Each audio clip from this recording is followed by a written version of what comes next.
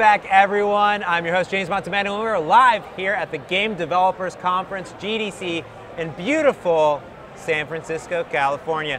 Back with me is Ed. Ed, how's it going? How's it feel to be under these lights of GDC? It is great. I love being here at GDC. There's so much energy here. There are a ton of people. Like I heard like 30,000 people. It's crazy. We are in Moscone South. Yeah. And there's a north and a west. Is there an east? Who knows? I don't even know. I don't even know. Probably. I don't know how you could fit this many people without having an east also. Yeah. Is it your first GDC or have you been to GDC before? No, this is my first GDC. No. I got to tell you guys, I'm not a game developer. Oh my goodness. Why are you even here? Why am I even here? I don't actually know anything about building games. Whoops. Yeah. See, I don't even know anything about using computers. Exactly. No, so I am here to talk about Git because people building games care about the Git version control system. Yeah, essentially just version control in general. Yeah. Git's kind of the de facto. We were just talking about the Git virtual file system. That's right. GVFS. GVFS. And there's kind of a counterpart to it, which is that allows huge repos to have a virtual file system. Right. So Windows, we developed that essentially for Windows, and now anyone can use it on Windows, and we're adding some support, hopefully Mac, Linux down the road. So anyone can use it and integrating with partners like Bitbucket and GitHub and anyone else. Exactly. And it's a core fundamental part of Windows in the Creators Update. But that's only one part of the story with Git, because Git, you have a huge repo, but you might have huge files. That's right. So we wanted to bring you on not only to talk about the Git virtual file system, but to talk about Git large file support. Right. Not the large file system, because That's right. that would be too much. This is the, do you say GLFS? We call it git-lfs. Git-lfs. Right. Okay. So yeah. Not Git-VFS. That's right. Okay. I know, there's a lot of acronyms going on. All that. You know, one thing about Microsoft, we love our acronyms. We love our acronyms. Yeah. So what is this Git large file system? Why do I care? Who's it for? Right. So like GVFS scales to really, really large repos with 350 gigabytes worth of files, just huge, 4,000 developers working in it. That's crazy. That's not what most people actually have, especially most people building games, right? Yeah. Most people building games have some artwork, some assets that are big, but the rest of the repository is small. Yeah. So you might have images, you might have audio, all of these things are really big, but the rest of the repository is just code, and it's not like super humongous. Yeah, and those assets to build the game have to be in there. Right. Or because when you pull that down in a CI server, it needs the assets, you need to bundle it into your game, and if you're working in, with models or music files, it could be ginormous. Absolutely. It could be a substantial part of your game itself, all your textures. Oh, it probably is. Everything. It's definitely more than your code. Absolutely. Yeah, your code's like this much, everything else is there. I mean, I write sloppy code, I cut and paste all the time, it's everywhere, but it's still smaller. Still small, Still it's just smaller. binary data. That's so, right. Is there a limitation with Git? Like, why doesn't just Git work? Why isn't that good enough? Well, that's a good question. Yeah. So Git is a distributed version control system, right? So if I have a centralized version control system, all of the code is on the server, and I just download what I need. Yeah. Right? Maybe I just get the most recent version, or maybe I get not even all of the code in my repository. I could with Team Foundation version control, that's our centralized version control system, I can say I only want this folder, and I can only just get the code from it, and not worry about like the artwork if I'm a programmer, or if I'm an artist, maybe I don't care about the source code. Yeah. So those things are really great. Git is a distributed version control system, and it doesn't have that setting. You clone the repository. So you get all of the files at the current version and all of the history. Got it. So when I clone a repository, it's really a clone. That's why it's called git clone. Yep. You get a full copy of the repository, and that's cool. That means when I'm on an airplane and I'm hacking, I can commit stuff to my repository, but I can also roll back, right? Because I've got all the history. I can look and see what changed in a commit. I can merge branches, and I can do that all completely offline. Yep. Really, really powerful. But if you've got a copy of every image that's ever been checked in, even if it's just like a 1 megabyte image, that's not so big unless you've made 100 copies of it or 1,000 copies of it.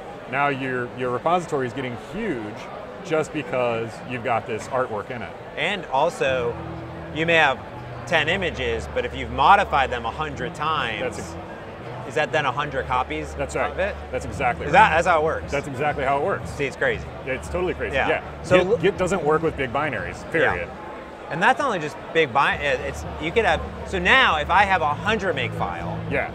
one, does Git even support that? Can I check in a 100 meg file? You can, and it's actually not so bad. It's when you change it that it's the problem. I see. Yeah, so you make 5 changes, 500 megs. My artist takes a sketch file, something like that, they're building assets or doing things, they have direct XMLs, who knows what they have. Right. Every time they modify it and check that in, a clone of it, a copy of it, every single time. Every single time, yeah. Wow. Yeah. So now you can see why a virtual file system is important, because not only you have huge assets, but now you have all this history at the same time. That's right. So that is nice. That's right. And so yeah. Git GVFS, the Git Virtual File System, is one way you could tackle that problem. But again, as we were just saying, it's new.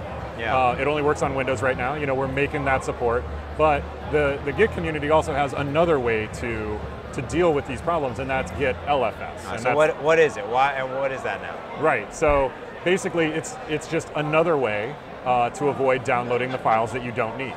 So when if I add a file using git-lfs, instead of putting the file into my Git repository, it puts a little stub file talking about where that file can exist. And then when I push my repository, it'll just push that tiny little stub file into my Git repository, and my data, my images, my artwork gets shared onto Azure or S3 or some other place that's not actually my server part sitting of, over here. Yeah. So it's something that's not part of the Git repository. Oh, interesting. Yeah. So when I git clone it, I don't have to download all of the history. I can only bring that in as I need it. Oh, interesting. That makes sense. So I have my artist comes along, or my sound person. Hey, we have all these MP3s, all these waves. Where you want them? Yeah. And you could today check them directly into Git. That's right. But you're saying with Git Large File support, I'm actually taking those files and putting it somewhere else. That's exactly right. And it could be in a few different places. Yeah. So do you want to take a look? Yeah, let's take a look and let's just go and demo. Yeah. So first, let me show you what this looks like. I've got this repository. It's got some large files in it. Okay. They're not even that large. They're like 1 megabyte. Here, let me clone it. Actually, let's just scroll up through history, because I like history. Yeah, because I don't remember. So this is a repository that's in Visual Studio Team Services. You can tell by the visualstudio.com. Yep. And it's called Large Files. No. So I'm going to go ahead and clone it. It's usually what I call most of my Git repositories, just large files. Yeah. Large app. Large app, yeah. Large app, it's a good name. I think so too. Yeah. It's very descriptive. And so this is downloading here at 7 megabytes per second over Wi-Fi, and now we're at 65, 71, and we have only 83 of... Yeah. So this is going to take a while. So these aren't even that big. These are just 1 megabyte files, like you were saying. I just got a lot of them in history. I see. I've got about 1,000 of them, it turns out, and that's so what it's you don't doing. have you don't have 2,000 files. Right. I have history of. Yes, 2,000 exactly. times. Yeah, I've only if I just checked out the most recent version, I've only got 10 files. They're each 1 megabyte. Okay. That's not that big. It's not that big. Yeah. So this is bad for me, new developer. Comes in, I'm like, I don't have that much, but now we could just sit here for the next half an hour and watch you clone this repo. I thought that's what we were going to do. I mean, that was the demo. That was the demo. Did it. Right. So so I'll hit Control-C, we'll stop it, because this right. is ridiculous, right? Yeah. Nobody's going to want to wait No for one wants this. that. So I've got the same repository, and I added these files with git-lfs. Okay. And I just changed the name of the repo just a little bit, like you do. Large app-lfs, large files-lfs, and I'll clone it now. And again, I'll get the fancy Visual Studio Team Services logo, and it's already done. Wow. There we go. So that filtering content, that's actually downloading from the actual LFS storage location. So receiving objects, I still got 2,000 objects. Yeah. It's just that they were all those tiny little stub files. Ah, but I still just use git clone. Just use git clone, because I've got git-lfs installed. Git-lfs is smart enough to actually, let's take a look at this repository. So what git-lfs does, I'm sorry, I'm going to nerd out on you for just a second. Nerd out, I'm ready. Yeah, so this is the git attributes file, and that's how you explain configure. a git attributes file for some people that, newer to Git. It's funny. There's a lot of things in Git you know, that are out there. But yeah, go ahead. Yeah, no, there are a ton. Git is a complex system. Yep. I actually just wrote a blog post about the Git attributes file. Oh, okay. Yeah, you can find it on my blog at Oh, well. edwardthomson.com. Shameless plug. Yeah. So the Git attributes file basically controls how Git manages some of the files. So what this is start.png. All of my PNG files, they're going to use LFS, and that's just basically the configuration that you use. It's actually super simple. You don't have to know how this file works. You can run git lfs track star.png Boom. or star.jpg, for instance. Yep. And what it'll do is it'll set up this Git attributes file for you. Boom. So you don't even have to know anything about it. git-lfs does it all for you. And once you've got that installed, once you've got git-lfs installed, you can just clone the repository and boom, LFS will take over. Now, what if I've already had that history in there? Right. I mean, the first repo had all that history. Can you do some magical conversion? You can do some magical conversion, but you have to, and this gets scary, you have to rewrite history. Got to rewrite that history. You got to rewrite history. But there are tools out there that'll let you do that. So that's like if you accidentally check one in. So you really want to be cognizant ahead of time. Hey, I'm about to add this big thing. You know, I have this big MP3 or Right. all these big PNGs or big assets. Right. Now, how does it know though where to put that file? Like, are you still then committing PNGs?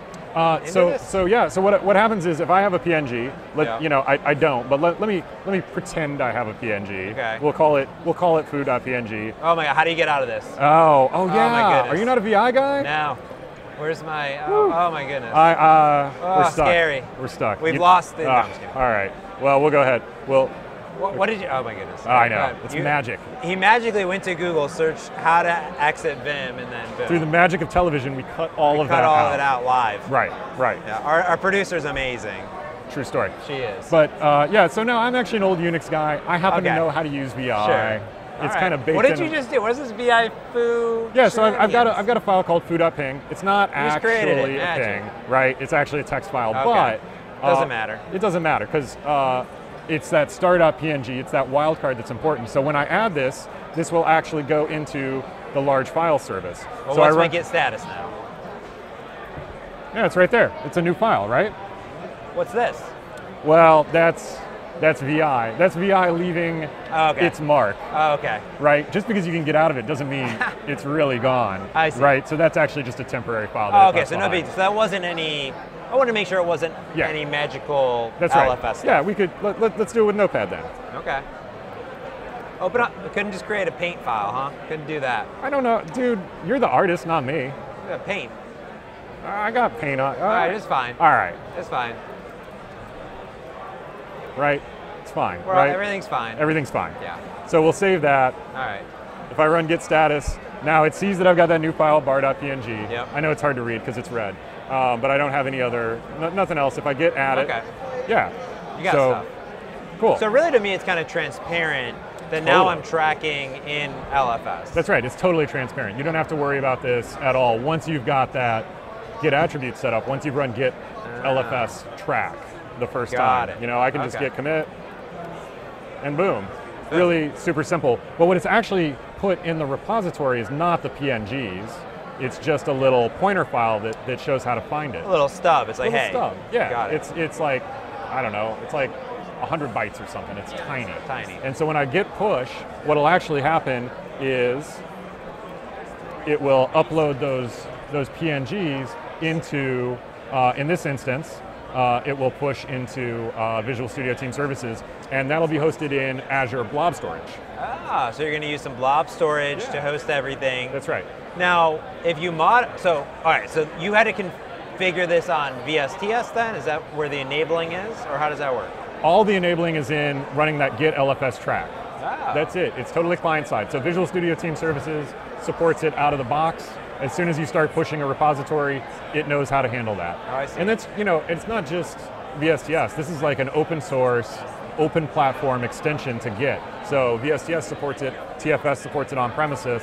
It goes into SQL Blob Store instead of Azure Blob Store. Makes sense. Yeah, of course. But also GitHub supports it. Oh, cool. Bitbucket supports it. Nice. Yeah, so everybody supports it. Okay. Yeah.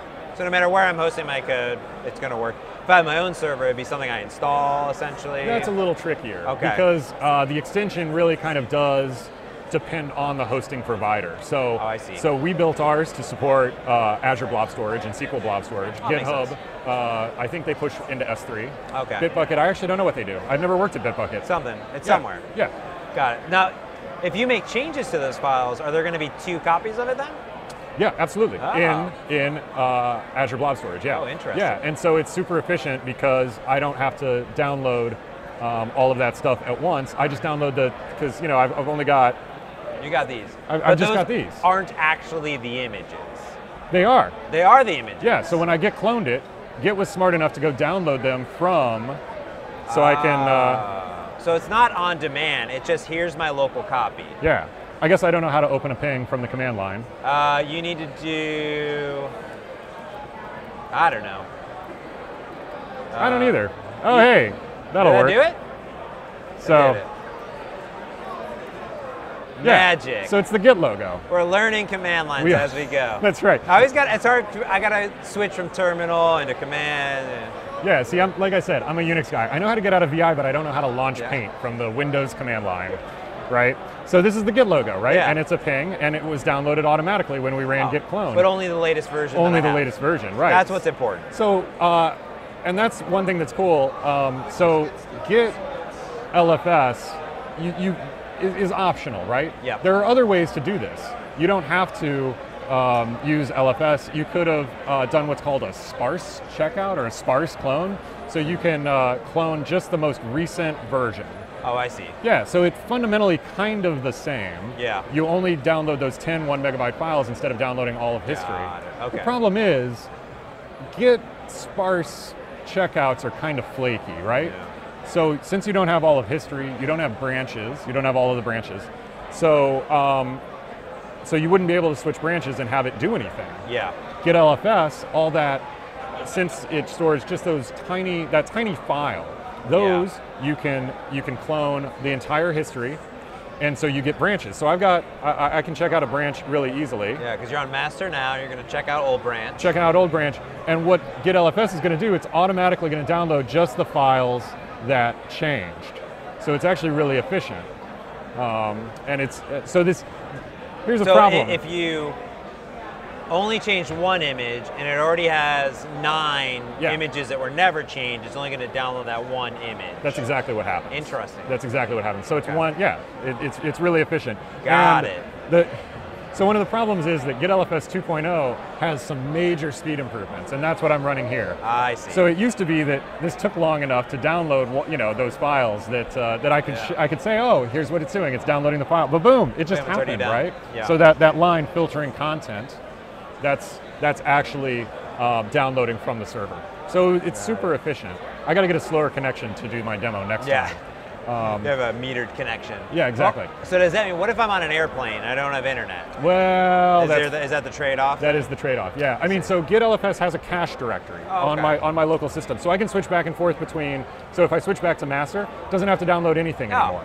Oh, okay. So I can go back and forth. I just can't download content that I don't have yet. That makes sense. Yeah. So if I'm branching, I'm doing stuff, I already have everything, no big deal. I can create new branches. Absolutely. Can modify anything, and then once I get back online, I'm good to go. That's right. That's right. I can even commit. If I run git commit, it'll store that image in my local cache directory, and it'll just wait until I run git push. Okay. Yeah. So I can even do development of images on an airplane in Git with Git-lfs. And you're good. And you're totally good. So if I'm using Git today, I can just turn it on. You can just turn it on, yeah. And is it in mainline Git then? No, so you need to download Git-lfs yourself, unless you're using Git for Windows. And that's why I'm demoing it here, because it comes as part of the Git for Windows installer. I see. Yes, so super straightforward if you're on Windows. If you're not, if you're on a Mac, I think you can homebrew install it. I don't know. Otherwise, you can just download it. It's a really simple app, so it's very straightforward. Supported on Mac, Linux, Windows. And then no matter where I'm developing, if I'm storing it in GitHub or Bitbucket or VSTS, doesn't matter then? Doesn't matter, yeah. Okay. That's right. That's right. When did this all come about? And who created it? Like, actually, it was. What's the background? Yeah, so there were a couple of competing, if you will, technologies around this. They were all very similar, right? They plug into Git in the same way. Git has an extension system, and they all use the same kind. Git-lfs came out, I think 2016.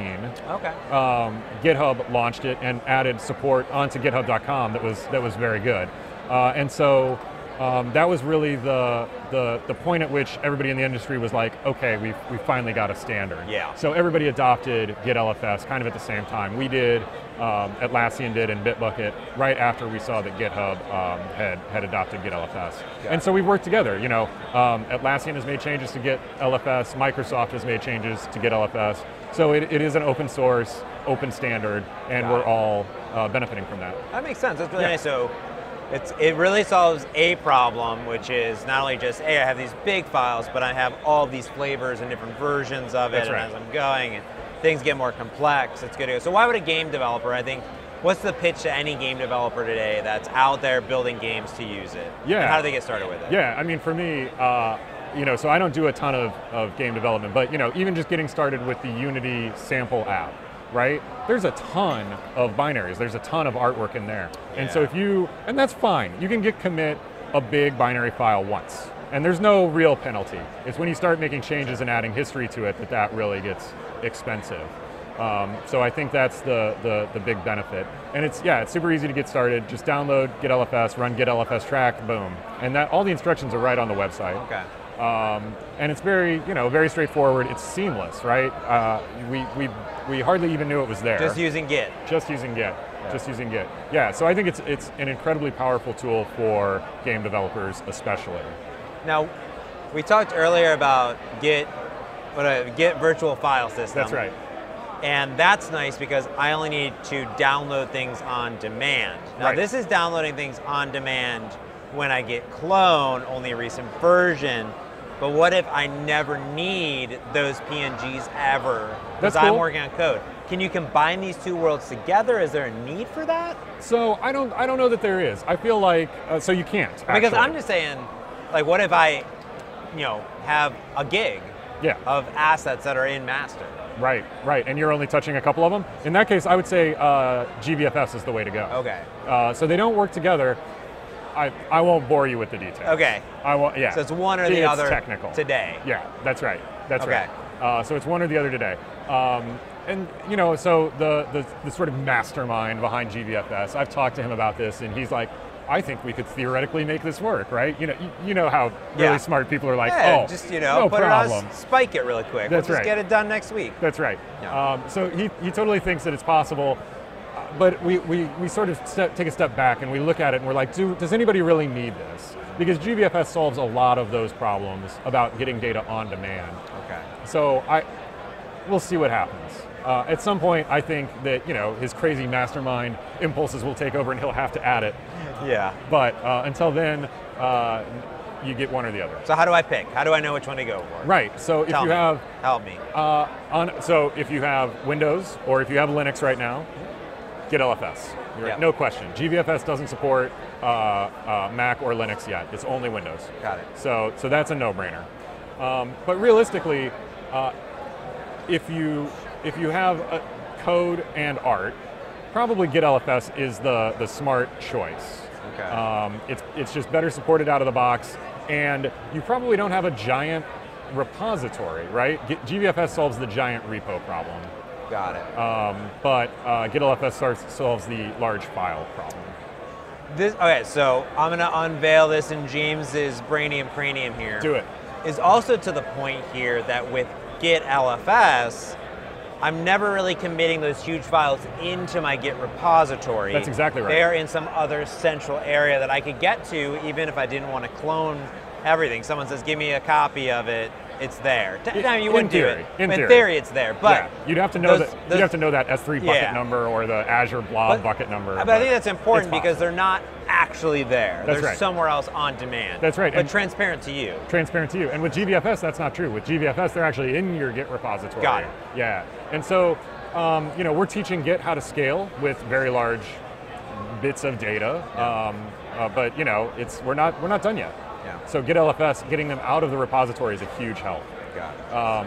And so I think you asked, how do you get started? What happens if you've already committed some of these large files? Yeah. Yeah. So I said you have to rewrite history, but thankfully there is a tool that can help you.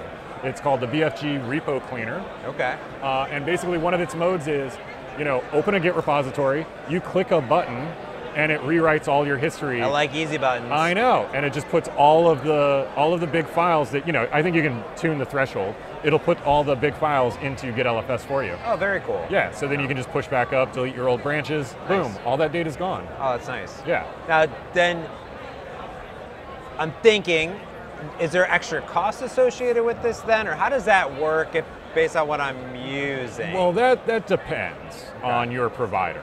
Okay. So what about with VSTS? With VSTS, no, there's no extra cost. Okay. Yeah, we'd like you to use it if it makes sense for you. Yeah. Because we don't want you to spend all your time cloning. Yeah. But no, we don't have an additional cost. I can't speak for everybody. Okay. Some people actually encourage you to use LFS because maybe it makes their lives easier when they're running the server. Yeah, less bandwidth. You're cloning, you're downloading stuff every single time. Exactly. So at least some providers will force you, if you try to push up a large file, it'll just shut you down. Okay. It'll say, no, you can't do this. You need to set up git-lfs instead. Got it. Yeah. So if you already have a Git repo, check out git-lfs, especially for those large assets. You can rewrite history, because who doesn't love to rewrite history? We have the power to do so. It's just like quitting VI. It's so much fun. We have the power somehow to figure out how to exit VI. I love it. Right. Google knows. All right, Ed, thank you so much for coming out. Not only Thank just you. The virtual file system, LFS support, all this stuff is awesome. Really scaling Git for real production games and applications. Absolutely. Awesome. Well, stay tuned for even more live from GDC right here in the Azure booth.